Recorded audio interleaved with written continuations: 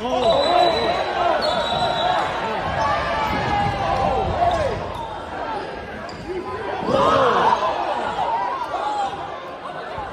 is the story of rogue sports parents taking things a bit too far. Their recklessness that hurts those sacrificing their time to help out the community, and the assailants hoping to evade charges.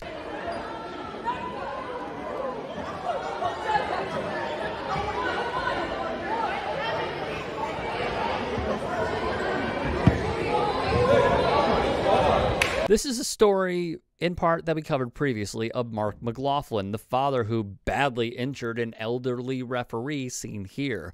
Back in December, McLaughlin posted $20,000 bail and was released from prison. Enough. I'm not hearing another word of anything. Then be fair. No, wait a second. Did you just hear me? Yeah, I heard you. Okay, you want to have a game here?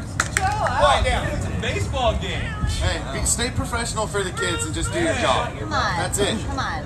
Jesus. You've Are you got mad this. because the kids are taller than you? Is that what Wow. Okay, that's it. See you later. Thanks.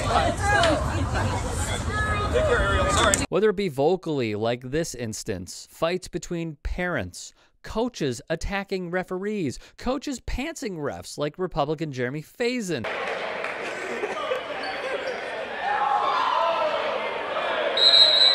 or parents physically assaulting referees, the issue continues to come to light. So his son was wrestling in the high school match.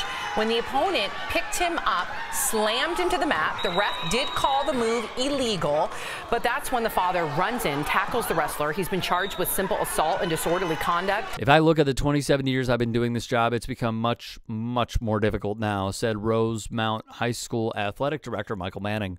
One of those issues making the job more challenging these days for Manning is finding enough refs to officiate for the school's 33 sports. A local Fox affiliate in Minneapolis wrote, "The State High School League acknowledges the referee and official shortage is a problem, particularly at the sub-varsity level. Probably no surprise, given the pay and sometimes abusive behavior from fans in the stands, even poor sportsmanship from the sidelines." A national survey of officials showed 55% said verbal abuse is the reason they quit, 59% don't feel respected, 57% believe sportsmanship is getting worse, 84% say they're treated unfairly by spectators. The bottom line is that officials are quitting faster than new ones are signing up. Leslie Smith, the president of the Pacific Northwest Basketball Officials Association, who has also been a ref since the 90s, says confrontations at games, both verbal and physical, are on the rise. "It's getting worse," said Smith. "It's terrible." The National Federation of State High School Associations says 50,000 high school refs have quit since 2019,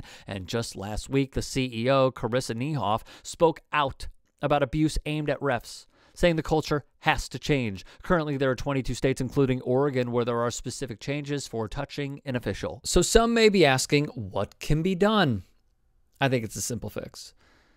You bring forth, and these are lawmakers, they bring forth legislation to make these penalties stiffer, set the tone, per se. Not only should this change immediately, but the issue should be bipartisan.